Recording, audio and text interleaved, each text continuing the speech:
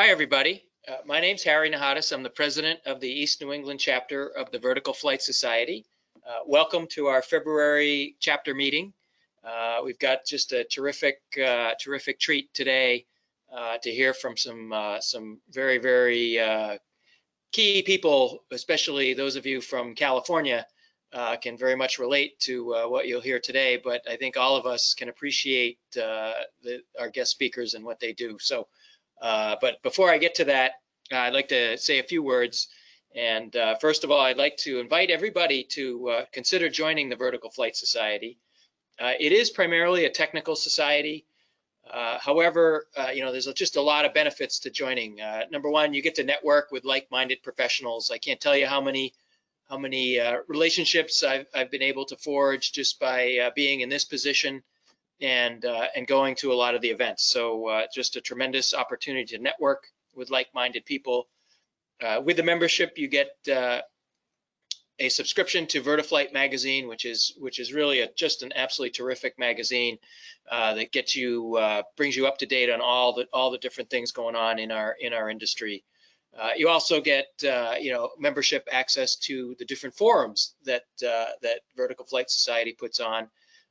Culminating with the big forum typically in May, where we bring all the technical community together, and there's 3 days of papers and seminars and so forth, and that's just a terrific event. And more there are other forums that are occurring at different times of the year, focused on different aspects of vertical flight. In addition, you get access to a bunch of different webinars, not much unlike what we're going to do today. So I urge those of you who are considering to please join. It's a terrific society.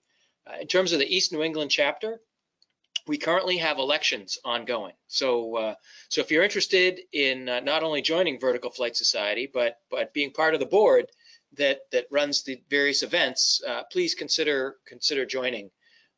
Either as a board member or as an officer, because we could use the help, we could use your ideas, we can use the energy in our East New England chapter. So those of you that are members, you should have received an email soliciting your nomination or vote for the election. Next, I'd like to introduce some of my fellow board members and some helpers today who are going to help orchestrate this webinar. So first is Lauren Trollinger-Wolf, who's kind of behind the scenes orchestrating the presentation as well as the video. And so Lauren is helping us with that. Scott Hanula is going to correlate and collate all the questions that you might ask, and he will then ask our guest speakers those questions to make it easier for them, so they don't have to do all that kind of in real time. So Scott will be doing that during the presentation. And then lastly, I'll introduce Elisa Lee, who is going to introduce our guest speakers for today. And Elisa is a board member of the East New England chapter of the Vertical Flight Society. I'd also like to thank our sponsor for today.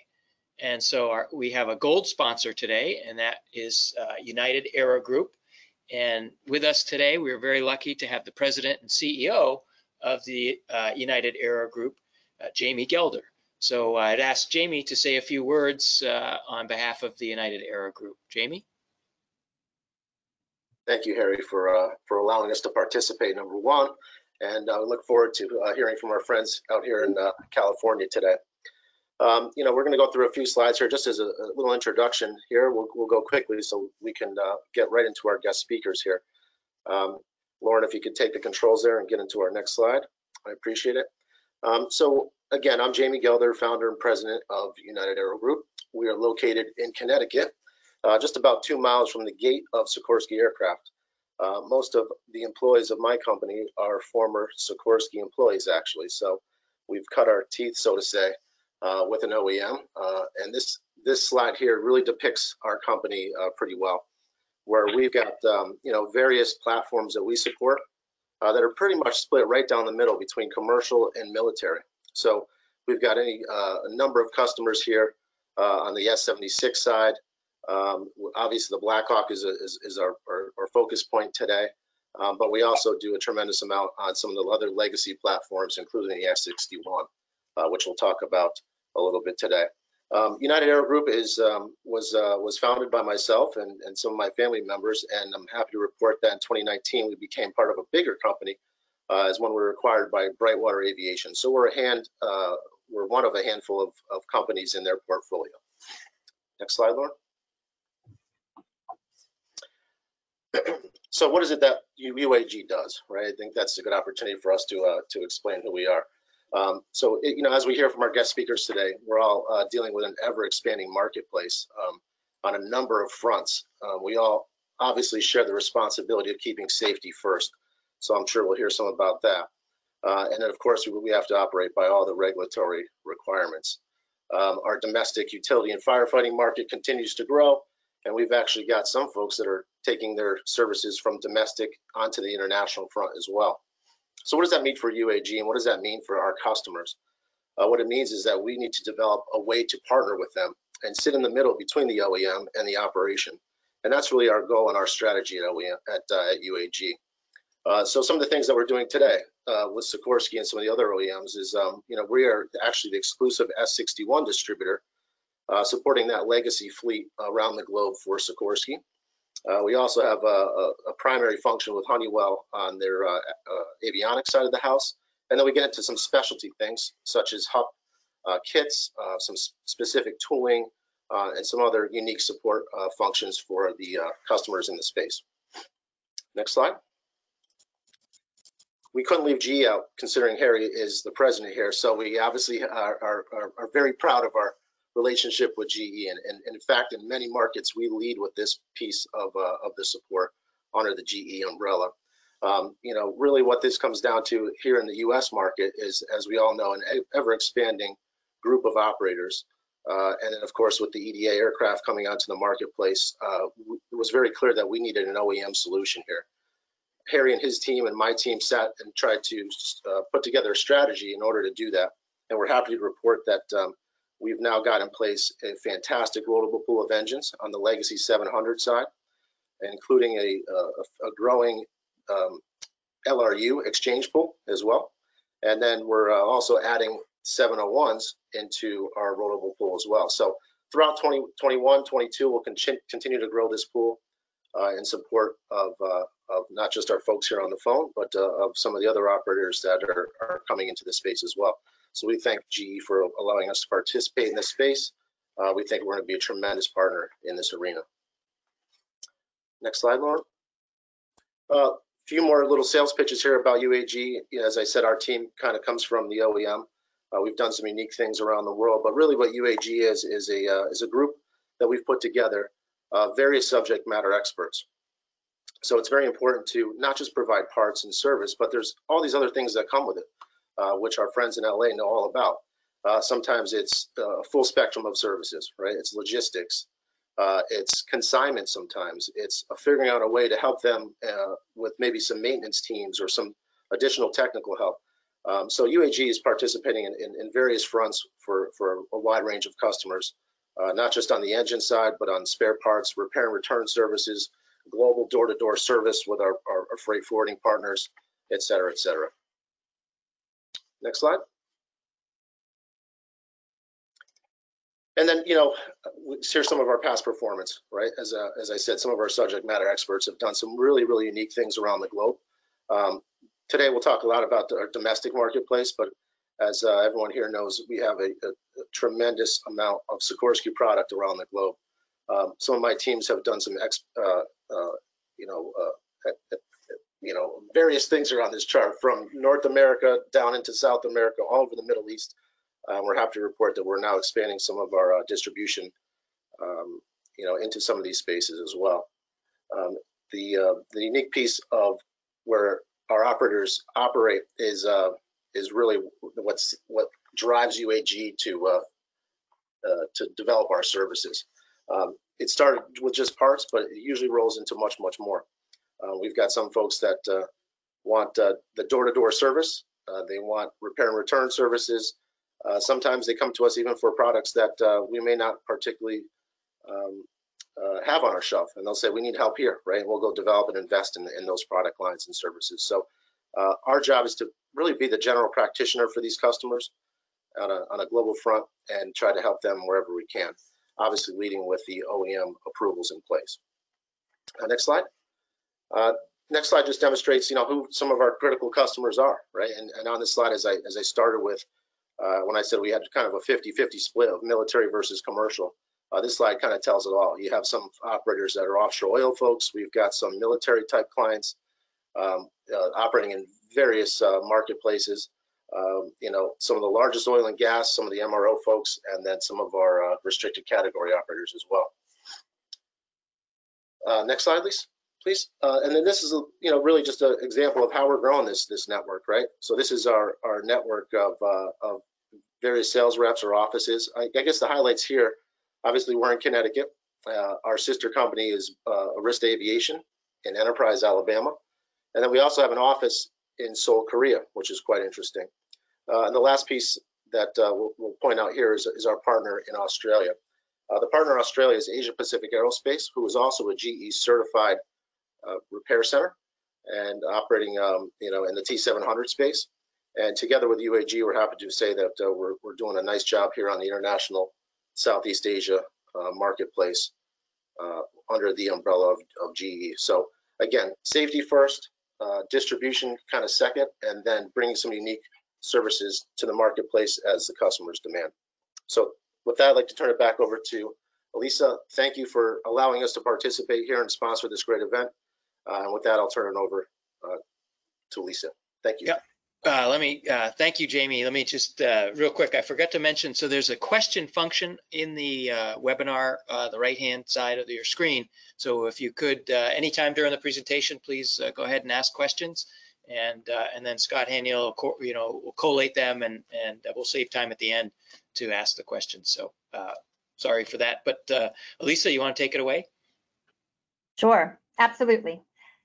So it is truly my honor to introduce our guest speakers today, Chief Pat Sprengel and Chief Dennis Blumenthal, who are the true definitions of our heroes in committing to protect property and lives 24/7, 365 days a year. So first, Chief Pat Sprengel.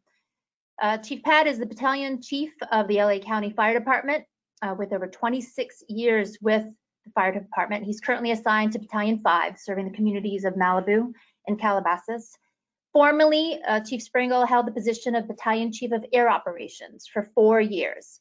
He spent over half of his career in leadership roles and key operational positions dealing with incidents involving wildland fire throughout Southern California, 5 of those years directly with the air operations. So previously, Chief Sprengel served as a task force commander in the urban search and rescue section, and his extensive experience also includes 10 years as a firefighter paramedic, primarily in the inner city areas of Southern LA, as well as working for 4 years as an LA County Ocean Lifeguard, assigned to the beach and rescue boats of Los Angeles County. So thank you for being here. And then also Chief Dennis Blumenthal, who's the Chief of Helicopter Maintenance for the LA County Fire Air Operations.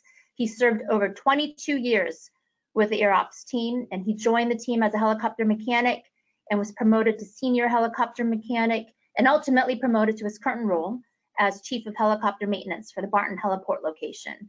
Chief Dennis is responsible for maintenance staff of 22 personnel comprised of quality inspectors, senior lead mechanics, mechanics, and support personnel.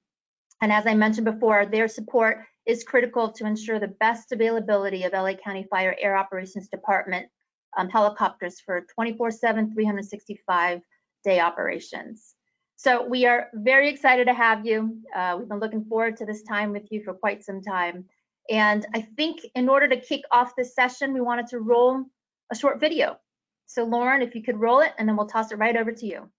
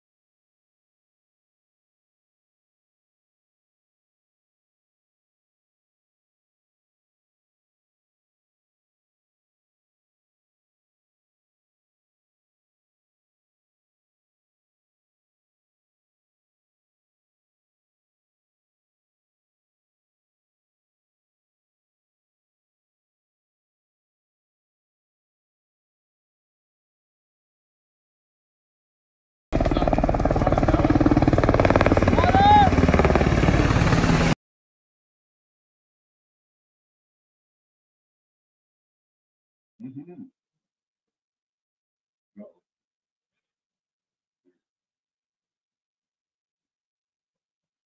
Is everyone? No, we're still here. Yeah. Perfect. Well, thank you. Have the floor. Oh, perfect. Well, thank you. Well, first, Dennis and I would both like to thank Vertical Flight Society and then United Aero Group for having us and giving us the opportunity to be with you this afternoon and speak with you and allowing us to share LA County Air Operations in what we do. So thank you for having us and good afternoon to you. I think our objective over the next time that we have with you here is give a good overview of Los Angeles County Air Operations, what we do on a daily basis, review our mission and talk a little bit about our mission. And then at the end, we'll follow up with another video and then some questions and answers. So we'll jump right into it. We'll talk a little bit first about our responsibility to Los Angeles County. So our mission really on the grand scheme of things is to support the ground resources of LA County Fire. That's the engine companies on the ground. That's on the wildland. That is the crews working on the ground. And that's either on a wildland fire or even on a hoist operation where we're performing rescue. So on the grand scheme of things, we are there to support the ground resources. We're responsible for fire and rescue responses from the air. 24-hour operation. We work both day and night operation, which is unique in some of the world that we work in, or some of the environments that we work in, especially with some of the night operations that we do on wildland firefighting. And of course, 365 days a year. Los Angeles County covers a large area. It's 4,000 plus square miles that we're responsible for, with a population of Los Angeles County of 4 million residents. The area that we cover is extremely diverse. We go 26 miles offshore to the Channel Islands that we have offshore of Southern California. And we go all the way up to 10,000 feet up at Baden-Powell, which is the mountains that are just north of in LA County. So we quite a diverse area of sea level all the way up to 10,000 feet. And that, of course, brings a variety of different rescue opportunities. It may be transport to the hospital of trauma patients. It might be transport of sick and injured for folks that are ways outside of the hospital, or it could be fighting wildland fire. So it's a very diverse mission. Desert area, mountainous area, rugged mountainous area, and then of course we have the inner city also. We're headquartered at Barton Heliport. Barton Heliport is a centralized headquarters for us. Everything starts at Barton Heliport in regards to maintenance, et cetera. We'll talk about that here in a little bit with Dennis. And it's centrally located basically in the middle of LA County. And it works out very well for us to be centrally located, as each morning our day starts out with maintenance and then deploying aircraft out to different areas of LA County so that we can better our response times. So typically on a given day with 3 aircraft staffed, we'll send 1 aircraft up to the desert in the Lancaster Palm Bay area, which is in the north area of Los Angeles County. We'll send an aircraft out to the far east end of our area in Pomona, and then our west aircraft will deploy out to the west side of LA County, which is in the Malibu area.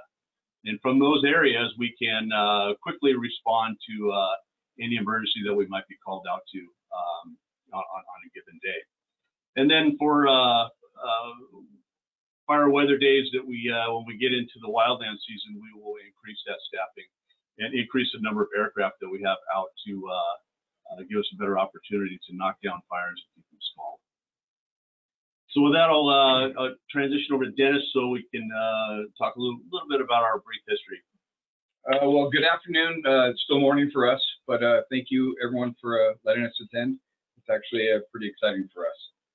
We decided we were going to give you guys a little bit of history on the operation.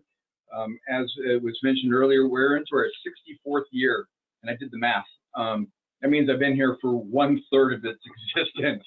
Kind of crazy. So we started back in 1957.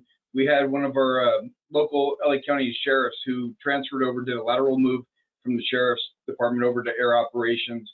Well, there wasn't an air operations at the time. He transferred over. He brought one of his Bell 47 G2s, and that was the start of what air operations was going to be. His name was Roland Barton. Best Barton Heliport was very inventive when it came to firefighting with helicopters. I can only tell you what I've been told is that he truly is one of the original inventors of firefighting from a helicopter. So like I said, that was in the 50s. In the 60s, we transitioned over to Bell 204s as well as a Bell 206. Into the 70s, we transitioned into the Bell 205s. Each step, for the most part, was looking for an aircraft that was capable of carrying a bigger water tank. Bigger aircraft, more water. The 80s was probably the biggest expanse that we had. That's when we moved into the Bell 412s and still operated with the 205s at the time, leading us, of course, into early 2000s, which is when we brought on the Firehawks. As it stands right now, we have 5 of the Bell 412s. 2 of them are HPs, 3 of them are EPs, and 5 of the S-70 Hawks. 3 of them are A models, and 2 of them, which we just recently took delivery of, are I models. To correlate it, the UH-60 is an S-70A, UH-60L, excuse me, and a UH-60M as in Mike is an S-70I. So that's what we're operating right now. Over the years, 64 years, we've had 33 different aircraft come through this facility. Can't say what the staff has been as far as operations, but in that time we've had just 37 mechanics. So it's a career for sure. It's really the history of the place.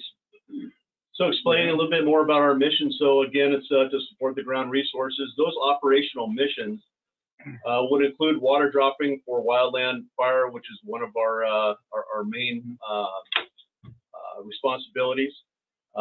Second one would be transport of sick and injured patients. So in LA County, with the 4,000 square miles that we're covering, there are areas that are fairly rural that we need to transport sick and injured to a trauma facility or to a specialized hospital. So we do that by way of aircraft. These aircraft are very capable of transporting those sick and injured quickly to the centers that they need to get to, whether it be a trauma center, a pediatric center, or what have you. So that is a good portion of our call load. And then in addition to that, we do hoist operations. So that may be a stranded or rescued hiker. That might be a vehicle that goes over the side, over the cliff, that is rescued at the bottom. We may transport those patients or hoist those patients and then transport them to the hospital. And that could be, again, a hoist rescue in the middle of some of our rural areas. It might be a hoist rescue out of running water. We do get what we call swift water rescues, which are a dynamic rescue out of the rivers, the inner city rivers that folks will get stuck in, and we need to rescue them out of there. So a wide variety of hoist type operations. And then we even do large animal hoist rescues, which is quite unique. And some of these areas that we serve have large horse communities, and we'll have large horses get trapped in canyons and what have you after falls, and we have to hoist them out. It's really our only option to get some of those types of animals out. And believe it or not, a large animal rescue of a horse or what have you is a huge media following for us out here, and they enjoy to see that type of a rescue, sometimes even more than victims themselves. So it's quite diverse types of rescues and opportunities that we have. Just to give you an idea of call volume of what we do. So in 2020, we did a total of just over 2,000 total missions. That included 1,400 calls for service, and that might be anything from a wildland fire to medical rescue to a hoist rescue. We went on over 400 wildland fires. With those 400 wildland fires, we dropped over 1.5 million gallons of water with our aircraft. Went over 700 medical rescues, which include transport of sick and injured to the hospital, and totaled about 130 hoist rescues. And again, that's anything from swift water to snow and ice rescue to marine rescue in the ocean to missing hikers, et cetera, that we talked about. So that brings us to probably aircraft we could talk about, Dennis. Yeah, so as Pat was saying, that we did the 2,000 missions last year. So one of the questions I get all the time is how much we fly annually. And it's something that I do track. Over the last 10 years, our fleet average has increased as of the last 6 months. But generally, we're flying 8 helicopters, and we flew a total of just under 2,100 hours a year. Doesn't seem like a lot, but most people need to realize that we don't do non-critical flights. We don't have helicopters that are doing orbits and just looking for things that are happening. Every flight that happens is life or property, with the exception of deployment to those areas that Pat talked about earlier. That being said, with the aircraft, I already mentioned that we had the 10 helicopters, but the important thing that needs to be realized is what has revolutionized this industry is not just the fact that we're dropping water, but it's how we're dropping water. The introduction of that water tank was primarily the best thing that could have happened. Basically, what you've done is you've taken anything out of the cabin, so you haven't lost that space, and more importantly, you haven't put on too much of a speed restriction by having a Bambi bucket or anything else that you're dragging behind yourself. This is critical for us because we're not just firefighting, we are multi-mission. So that allows us to be able to transition from one thing to the other. For many, many years, the Bell was the only aircraft that we had, and it does an amazing job. It really does. However, when we brought in the Firehawk made a much bigger difference in the fact that it's got a retractable snorkel system that allows us to hover over a body of water, pick up 1,000 gallons in less than a minute, and then quickly transition off to the fire itself. So we refer to it as turn time. So water, pick up to the water, pick up on the next one. So the more often you could do that, obviously, the more water you put down. So the introduction of the tank was huge. The introduction of bigger tanks made it even more effective. And as it stands right now, I can't imagine that we would deviate from the current fleet that we have. It is mixed as far as the Bells and the Sikorskis, but they both fulfill their mission quite adequately, if not perfectly. It's kind of a redundant thing. As far as we also have contract air that we do bring in that Pat could probably talk a little bit more on, since it has changed a little bit over the last couple of years. So during the fire season, to augment our fleet, we will bring extra aircraft in. Those include 2 CL-415 Super Scoopers that we get from Canada. Government of Quebec leases those aircraft to us for the fire season. And then on top of that, we will rely on federal aircraft and state aircraft to drop retardant. That's the red POS check that drops from fixed wing aircraft.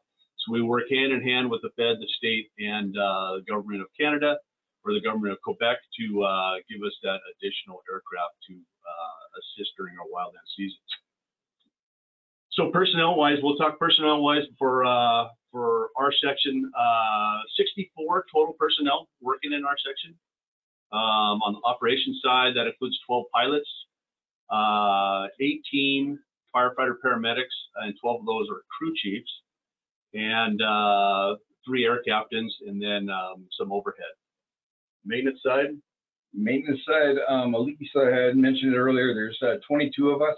There's myself, 2 quality inspectors, 3 senior mechanics, 14 mechanics, and 3 logistics or support staff, which would include warehouse workers, equipment maintenance workers, and clerical workers. It's not enough.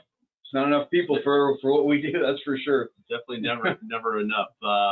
The aircraft that we staff, they're 3-person aircraft. They are a pilot, a crew chief up front with him, and a firefighter paramedic crew member in the back. So that allows us to do all missions of water dropping, hoist rescue, and then also the 2 paramedics to help out with transport to the hospital for patients. Talking a little bit about our fire season. Most of our recognition comes from our wildland firefighting. The typical fire season for us in California, especially in Southern California, is July to December. So July, it'll start getting warmer, and that'll start drying things out in Southern California. And that'll last all the way through December, sometimes January, depending on when our first rain comes. We do get our heaviest part of the fire season towards the end, which is usually late October, November, December, and that's when we get our famed Santa Ana winds. It's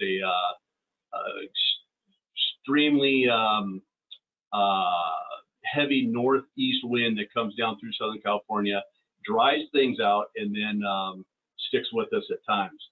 A lot of times we'll get these Santa Ana winds for 3, 4, 5, 6 days at a time, and that would bring down humidities, increase the threat of fire, and then once a fire is started in the wildland, it pushes the fire with heavy winds. That's winds 40, 50, sometimes 60-mile-an-hour winds that are consistent and really make it a hard time for us to chase fire, especially the way we build up into some of the mountainous areas and the rugged areas that some of these homes and et cetera are built in. So it makes it tough for us, especially with the low relative humidities and the high winds, and it makes for busy fire seasons each year.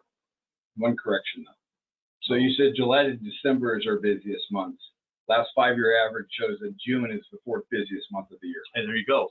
So we really have fire season all year round, as I say. Right. So we never really get a break.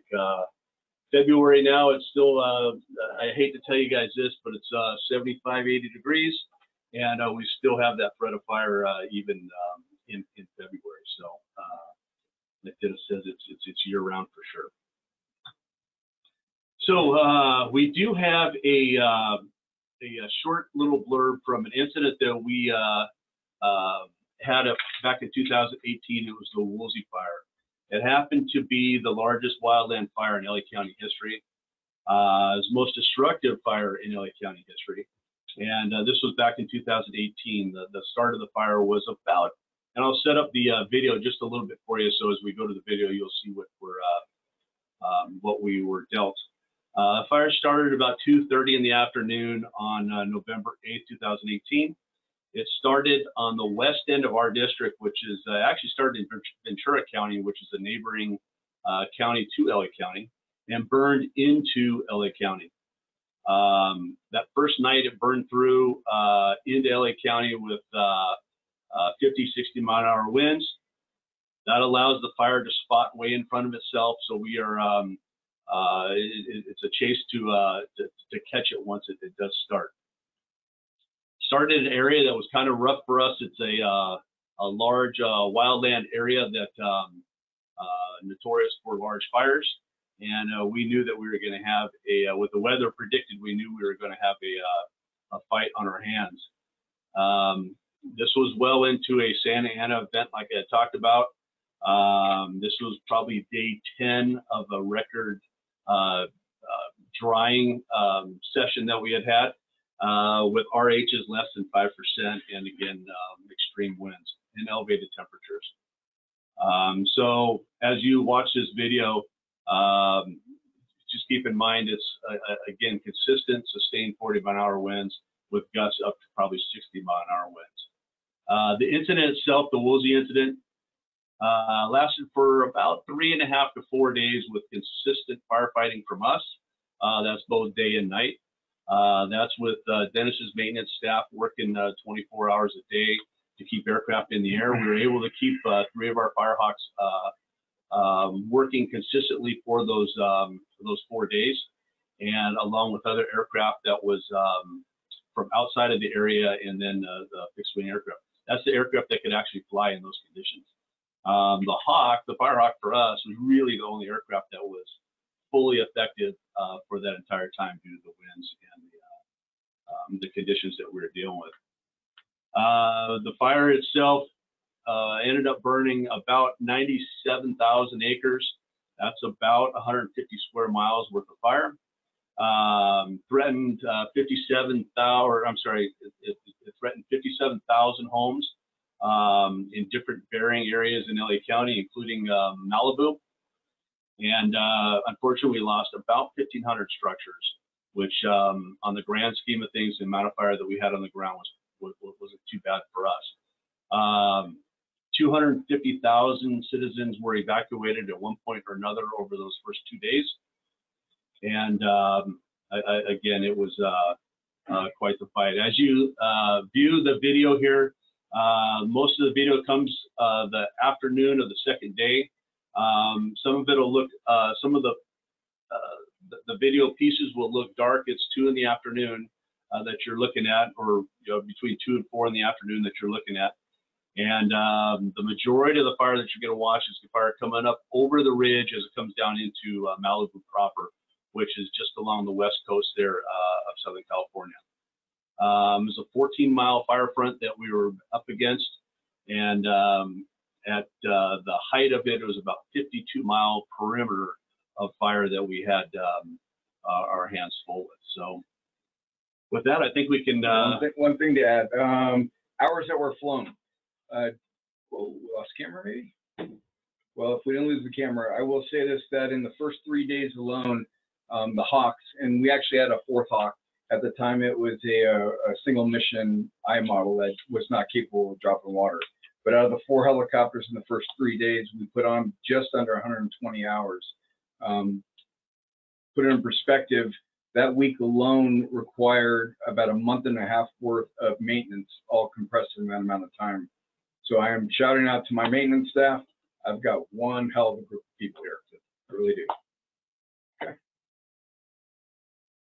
Time for video.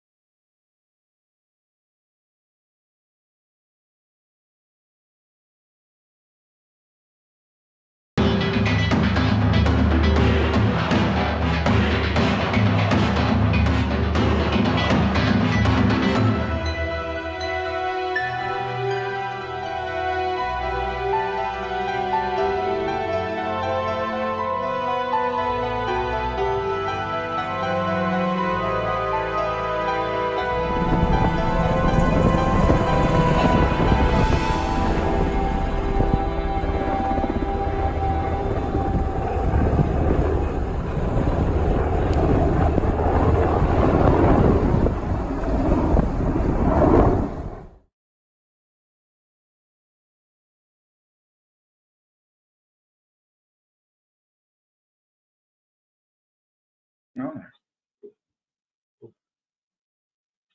All right. Well, thanks, guys. Wow, that was unbelievable. I tell you, the scale of those fires is just incomprehensible, actually, when you look at it's just phenomenal. I actually wrote down like 10 questions myself, but I'm going to, if you don't mind, we'll open it up to questions, and our friend Scott will collate the questions and ask them for us. So Scott, you want to take it from here? Yep, thanks, Harry. Chief Pat, Dennis, thanks for all the stuff you talked about, and the videos were fantastic. So I'll probably combine some questions, but as we start asking along, there's a couple that came in along the lines of the next level of technology that you're looking at, and even perhaps using drones or UAVs. What's the thought process around those? It's certainly coming. I will talk about a little bit of technology that we didn't see on this. Some of the technology is night vision goggles. We use night vision goggles a huge amount of the time for any of our night operations, which allow us to fly off water at night and do some stuff that other agencies don't do or not doing as of yet. In talking about drone type stuff, it's certainly coming. There's a perfect stage for it to do a lot of logistical stuff, a lot of mapping, and we're already doing it in our department.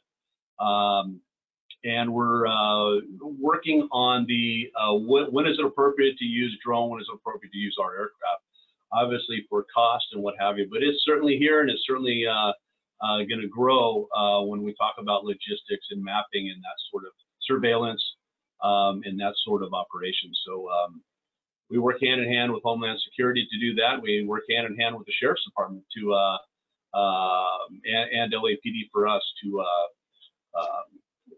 work on some of those options, but it's definitely here.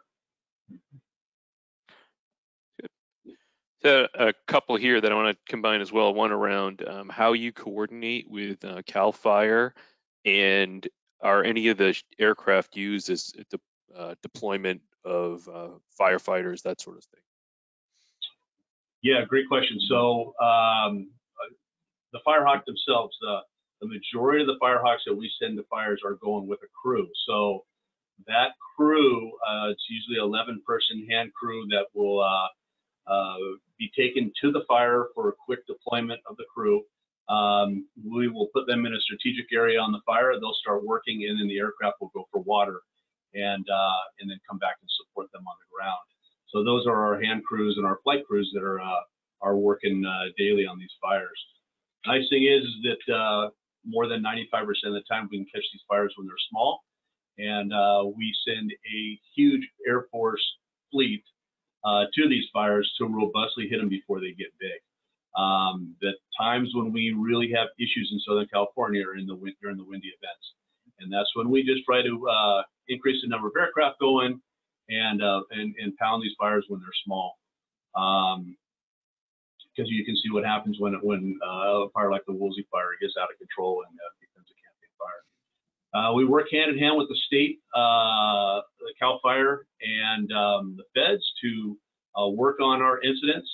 The Woolsey is a good example of a fire that we would put fixed-wing aircraft on, drop in retardant, our aircraft drop in water, and work hand in hand with them and try to coordinate the best attack on them. But thanks for that question. So the next one's more operational. You know, as you fly through these smoke clouds and the ash, the heat streaks that you're going to come across, what effects do you have on operation? How do you plan flight-wise for those things? And are there relative strengths and weaknesses for the aircraft that you currently use? Well, the aircraft are very well suited for what we do.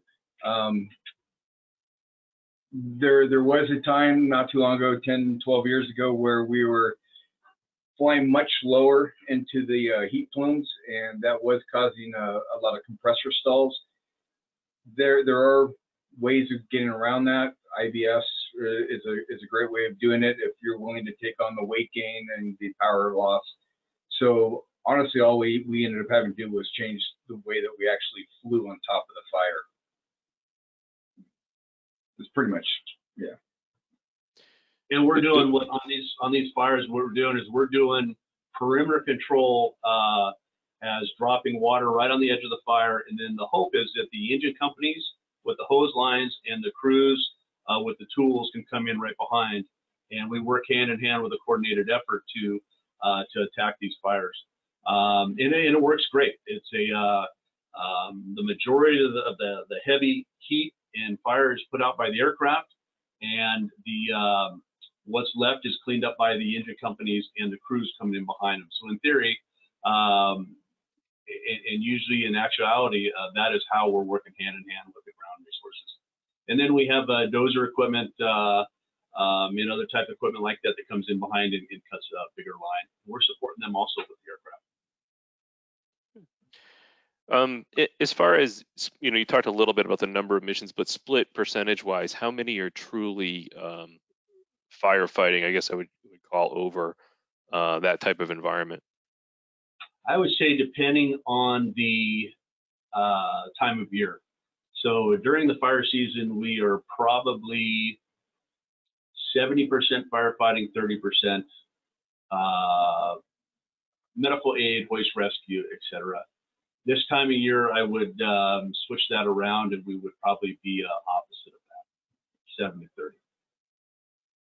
Fully based on the time of year and the fire weather. So we have just a two-part question on how you both approach the role. What is it about the mission that keeps you up at night? What makes you worry? And then what's the other thing that motivates you to get up and come to work? You want to start? That's my favorite question. Yeah. That's from your buddy Bill Neff, so you guys probably. Of course it is. Of course it is. So I've had the ability to work in a lot of different industries in the helicopter world. I've done logging. I've done contract firefighting. I've done E&G work, power line work, heavy lift work, and even commercial transport stuff. This is the most satisfying job that there is. We're a nonprofit, right? We're not making any money. So what we're seeing and what gives us the payment is the fact that every flight that we do is critical. We are saving life and property. So that is the very main part of the whole thing. But what keeps me up at night is the safety of my crews who are fulfilling that mission. We are 24/7. We have mechanics who are here 2, 3, 4 o'clock in the morning. We have guys working 24 hours. So the safety of the aircraft and the crews are paramount. And sometimes, especially during fire season, when we're on a campaign fire and guys are here around the clock, that is what keeps me up. I don't know. Let me add to that too a little bit. It's certainly the safety of the folks operating those aircraft and working on those aircraft. We safely, in our organization, we safely push the limits. And our terrain here are the areas where people put themselves, both on a rescue and on fire, forces us to push the limits. And we do that safely, and we do that in the safest way we can, but we're still dealing with elements, we're still dealing with weather, we're still dealing with everything else that comes with the territory. We talked about the altitude that we're working at times. You're talking, poor weather conditions with smoke conditions, with fog, with what have you. And we're doing daily operations where we're flying to 26 miles offshore to Catalina for sick people and transporting them back to the hospital on the mainland here. And there's a inherent danger that comes with the territory, and we use crew resource management. We use our safety systems to the best of our ability. And at the end of the day, it's still a taxing, what would you call it, what have you, operation. And we always have to keep that in mind. Well, I think Bill and Jeanette could attest to the fact that no one in the world flies these helicopters as hard as we do. We're flying at the altitude, we're flying in the heat, we're flying at gross max weight. And the thing that everyone has to realize is when you're picking up, whether it's 360 gallons in the Bell 412 or 1,000 gallons in the Hawk, you're loading and unloading that powertrain 60, 70 times a day. aircraft weren't necessarily made for that. And again, we do push the limits, but it's all about maintenance and inspecting and taking care of, you know, the pieces that we do find that require work. Certainly the best maintenance in the world, the aircraft themselves, you don't have any better platform to work off of than for our missions than the Sikorsky Firehawk. So we're working on perfect pieces of equipment. The maintenance is impeccable, and then we hire the best pilots in the world, and they like working here because of the mission that they fly. Just ask me. Yeah. And, So to follow up on that, when you do hire, that's actually one of the questions here is, where does that come from? Is that from military background? You know, where are you getting your folks majority, from? I would say 90% of our pilots at this point have some sort of military background, and that's solely because of the type of missions that were performed prior to them coming that we're looking for. We're looking for the flight hours, and we're looking for that type of aircraft flown, a medium aircraft in the Bell 412 and or the larger Type 1 aircraft of the Sikorsky S-70. The majority of those folks do come from some sort of military background usually. I'm pretty sure most of the people in Vertical Flight Society realize that there is a huge shortage of pilots and mechanics worldwide. We run into it on a constant basis. I'm sitting at a chart that I have in front of me all the time where I'm always running at least 3 mechanics short. There are just not enough qualified people out there anymore. They come out of the Army. Most actually, you know, went into the Army, worked on helicopters, all our armed forces, because their ASVAB told them that's what they should be doing. It's hard to find people who have passion and want to do this as a career. And it's even more difficult to find people who have time on type. Hawk is a little bit easier because of the military, but medium Bell is very, very difficult and almost impossible to find someone who's done both, and definitely impossible to find someone who's done both who's worked on fires. I think the best part about the organization here, though, is that we don't do anything without maintenance. The maintenance certainly is the backbone of the section. But with that said, everybody has to do their job. It doesn't matter if you're a pilot here, if you're a crew member, if you're a buyer for us, if you're what have you. Everybody has to do their job and do their job well to perform at the level that we do, and we're able to produce that product. So it's enjoyable to come here. It's enjoyable to work around these type of people, and everybody's kind of on the same page. So I got a couple more questions. One will be real quick, but the first one would be around the idea of that procurement. Are you self-procuring your hardware, or is that done through some intra-agency activity? No, that's all done in-house. Everything, that's something we left out. So maintenance-wise, operationally, everything is done in-house. Government contracts, day-to-day maintenance, scheduled maintenance, unscheduled maintenance, depot level maintenance to an extent, component work, sheet metal work, all the mods, all the installs, everything is done here. There's only a few things that we are not allowed to do, but other than that, it's all done right here. Then last question is very short. Is it freshwater or can you use seawater as well? There's no salt water allowed in my helicopters. Okay. Not at all. When you look at the Woolsey fire there, it's unfortunate. We have a whole large ocean there that's just offshore that we can pull all kinds of salt water from, but we only use fresh water. So in the Malibu area, it's very difficult to find water sources. That's why you saw them pulling out of swimming pools and any type of water, lake, pond that we could pull from, we'll pull from. Golf courses. Yep. Right. Thank you very much, guys. Yep. Okay. Boy, what a terrific presentation. Thank you so much, Chief Sprengel and Dennis. Really, really appreciate your time today.